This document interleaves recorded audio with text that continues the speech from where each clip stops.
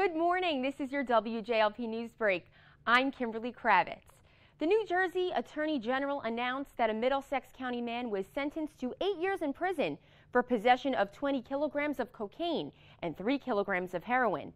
38-year-old Jeffrey Groff of Dunellen pled guilty to a charge of first-degree possession of cocaine with intent to distribute.